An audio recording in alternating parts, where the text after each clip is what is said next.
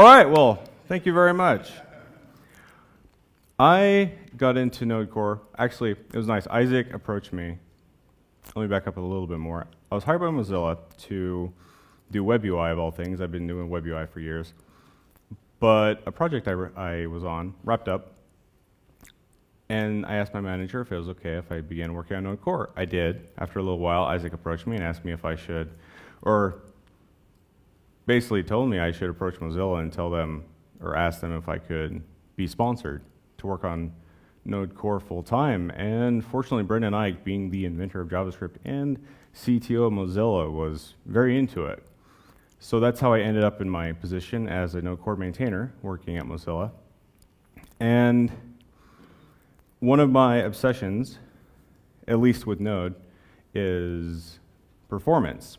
And I feel fortunate because the team in Core is very intelligent, and so I can throw out the most insane ideas, and they help me really bring them to a level that's actually manageable and usable.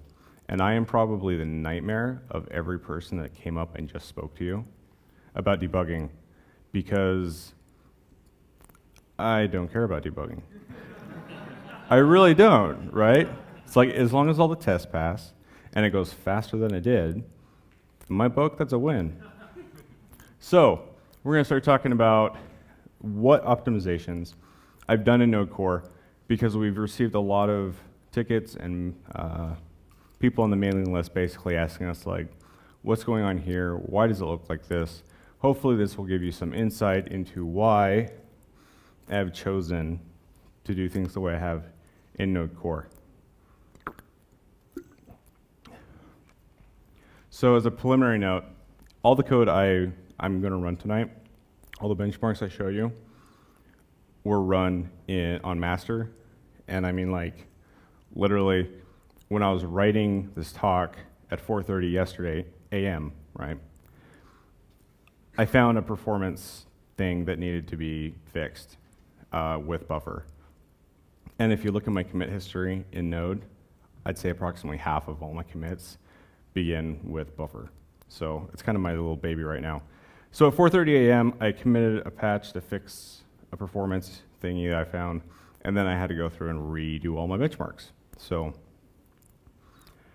also, I think I should preface this with, I started programming C++ last November, specifically for the purpose of being able to make Node faster. I've been doing, like I said, web UI. So if you see anything wrong with my C++ syntax, please go easy on me. I'm still learning. Ben is teaching me, and he's being very patient with me, but yeah. So let's discuss a little why core code is so confusing. First off, it's not intentional. I never set out to actually make things harder for other developers to do. I do it after having done much analysis and benchmarking. And when I say analysis, maybe by a quick show of hands, who here has heard of IR Hydra? Nice, that's like almost no one. IR Hydra basically allows you to run your application, and it generates all the assembly code of all the different performance, of all the different optimization stages, and it dumps the assembly out, along with all the code comments. You load it into IR Hydra, and then it will step you through the actual lines of assembly code that were generated by your JavaScript while it was running. That is, in my opinion, by far the most efficient way to truly figure out if your code is going faster between two different changes, because micro benchmarks are very not unsafe. They don't tell you near as much as they should. A lot of times performance enhancements on micro benchmarks are within margins of error. But as I'll show you tonight, even those tiny performance improvements can mean a lot in Node Core, and that's why we have implemented these. So we're going to start with the basics, right? Hoisting our functions. We're going to start with the basic one. That is a little too small. Okay, so here I start off with basically a function. I loop through it. I send this prime generator function to process.nextStick, right? And it basically just generates prime numbers up to n that I pass to it.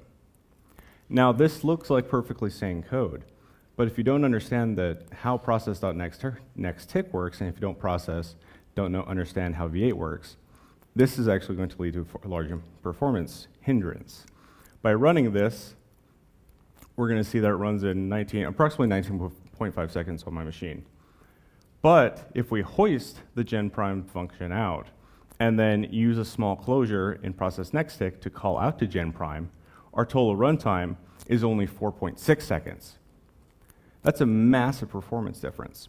And the reason is when you pass a function directly directly in the argument spot in a function, V8 treats that as an anonymous function, and we'll have to re-optimize that every time, and so it can never truly fully optimize the function itself. Process.nextTick is probably the most important place not to do that. If you must do it like it's done here and putting a small stub. At least that's what we do in core for that reason.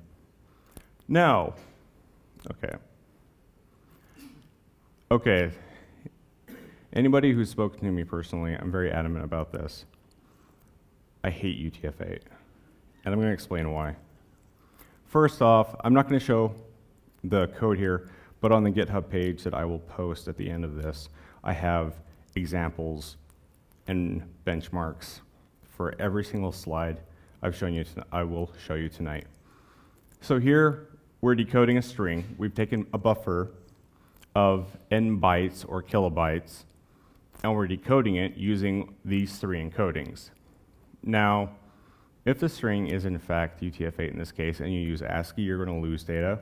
So we're taking the assumption that your string is within ASCII space, right? And as we can see, small strings, no big difference. But as the string grows, you lose massive amounts of performance. It gets even worse, though, if your strings actually enter into full 2 and 3 byte character UTF-8 space, right? Beyond just the Latin 1 set. And what that looks like is this.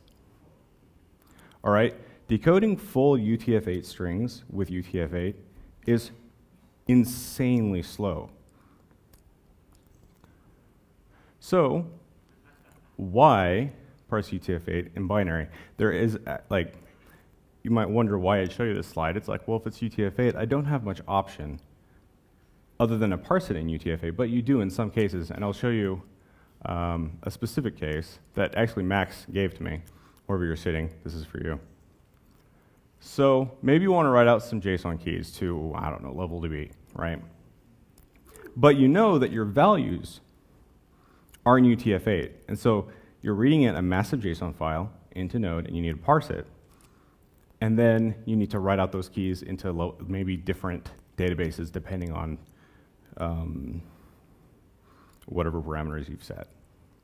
So first we need to make the assumption that the keys in this JSON file do all fit within the Latin 1 space.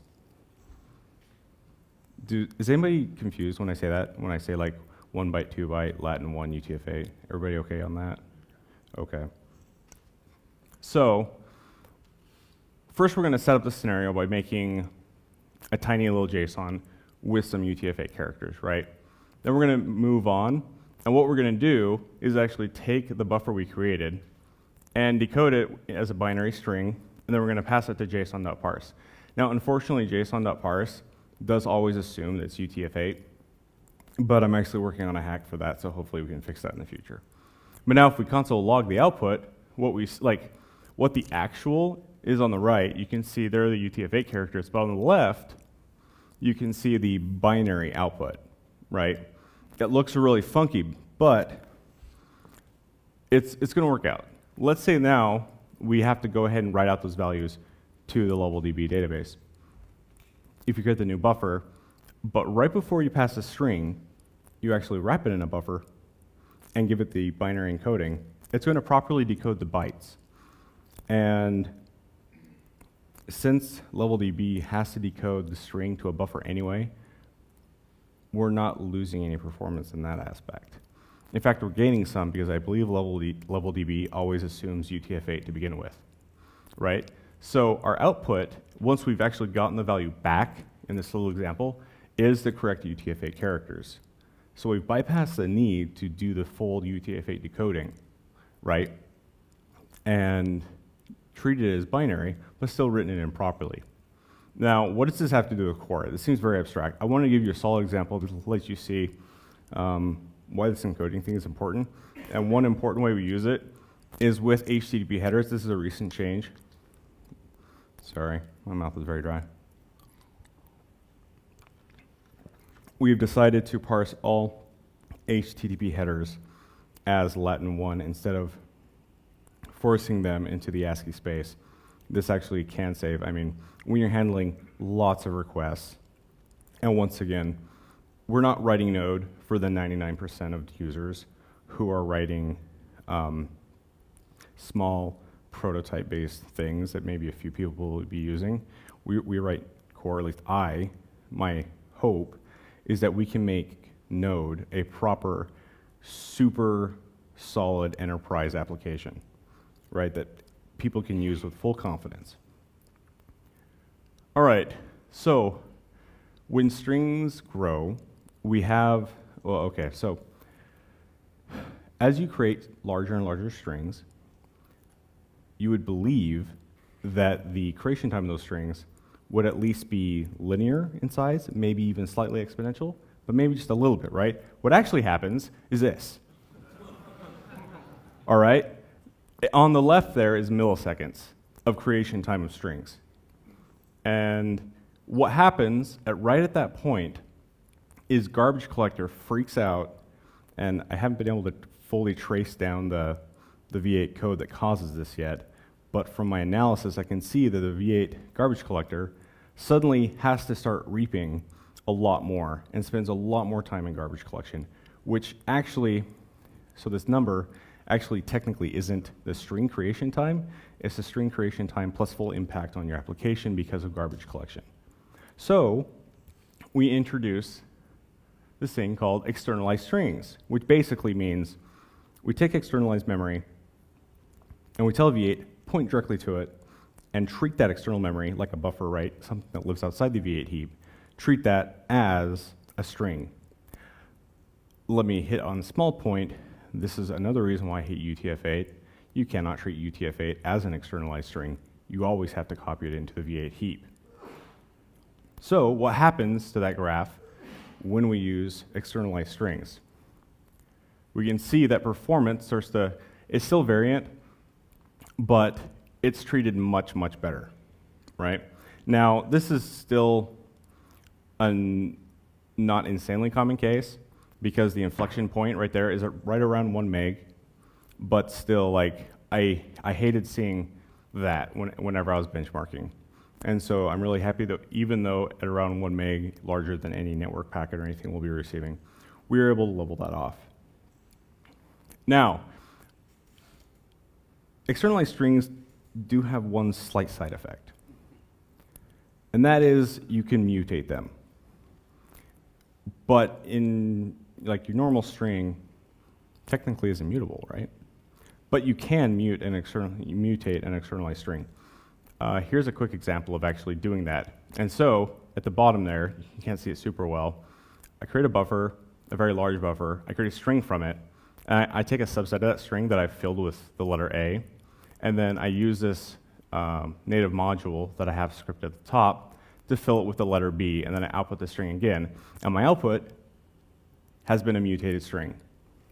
Okay? So, a best practice tip, don't mutate your strings.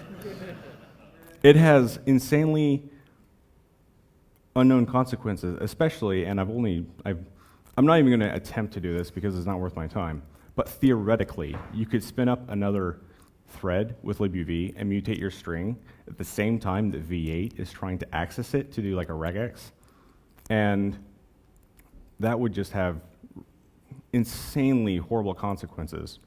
And the reason I bring this up is simply because I know some developer out there is going to be digging into core code. He's going to realize that we're using externalized strings. He's going to realize he can use externalized strings. And then he's going to think, hey, I can mutate these strings. I bet I can use it in my application in some way. And then he's just going to confuse the community so badly using this weird and totally improper technique. All right, so setting object properties from C++. What could be so hard about it, right? You think that the V8 API was actually very efficient, but in fact, it's not so much, and it's more difficult than you think. This code is really tiny and hard to read, but here what I'm doing is I'm creating an object in C++, and then I'm setting 3 object properties on it, and I'm creating a new string every time. That's an implementation detail, don't need to worry about it. This one, basically the same thing, also has an implementation detail. It's a more optimized case, just keep that in mind. Here, I'm doing this stupid thing where I actually make an array of the properties I want to set, and then I send those up to JavaScript, and I pass to the new object I've created in C++, and I send that up to JavaScript, and I have JavaScript set the properties on the object. And then the final step is to say, screw it, I'm just going to have JavaScript set all the object. I'm going to have JavaScript create the object and set the object properties. So we're calling in a JavaScript for no other reason other than to create an object instead of just creating it with the C++ API. And a lot of people would think, oh, well, crossing the boundary from C++ into JavaScript is going to be super expensive and it's going to cost our application a ton.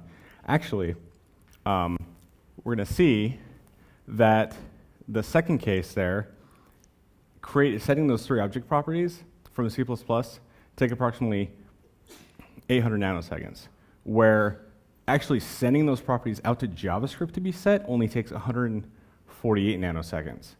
Now you might be saying, oh, well, I'm only saving like 650 nanoseconds, but remember, for every connection and request that you're doing, we're doing tons more underneath. And I'm talking on the level of hundreds and hundreds of thousands of operations per second, potentially in high I/O scenarios, right? So even in the most optimal C++ case, passing everything out to JavaScript is still 4.5 times faster.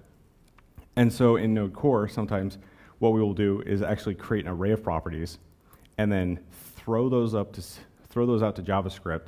And so you might see random functions that seem like they do absolutely nothing and seem very out of place. They might be one of these types that we simply use as a performance enhancement. Okay, now another one, and this one is probably among one of the more confusing, right? Is accessing named properties versus index properties in C++. Because remember, we handle all of that low-level stuff for you, so you can write your applications in JavaScript and not have to worry about it.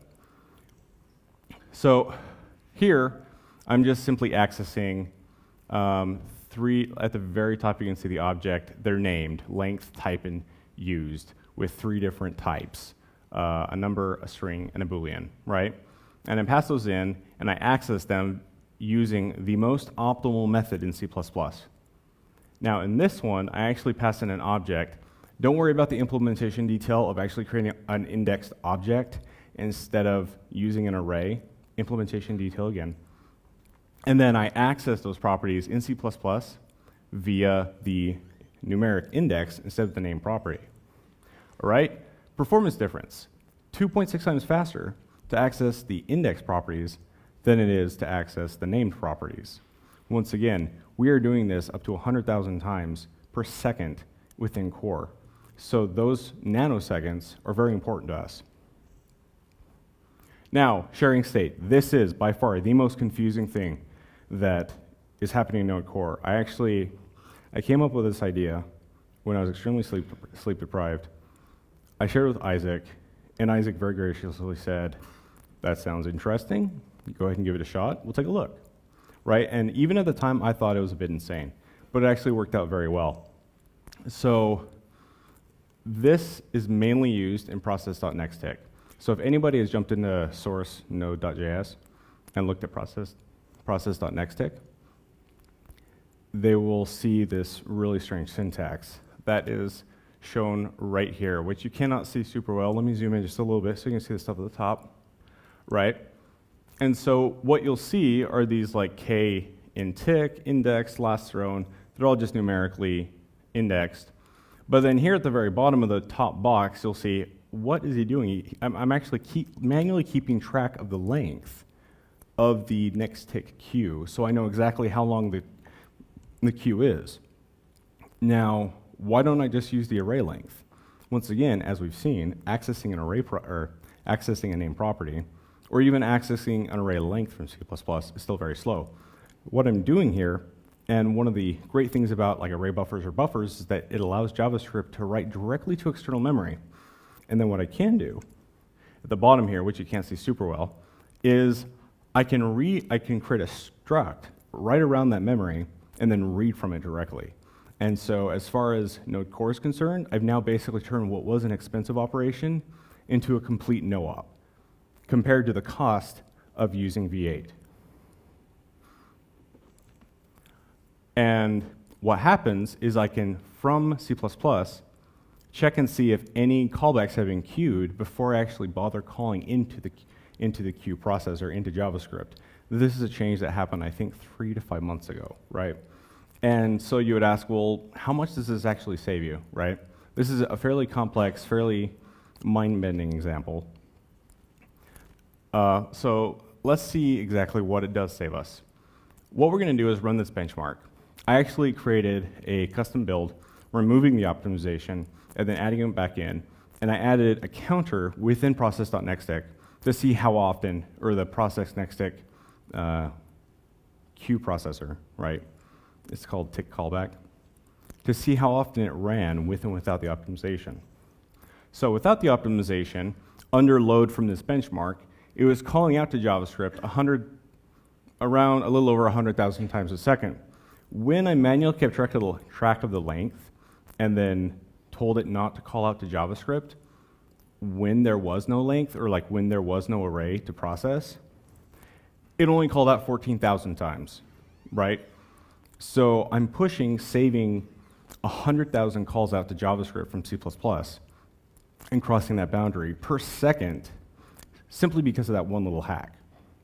And once again, at that magnitude, at that level, doing that type of thing is definitely worth it.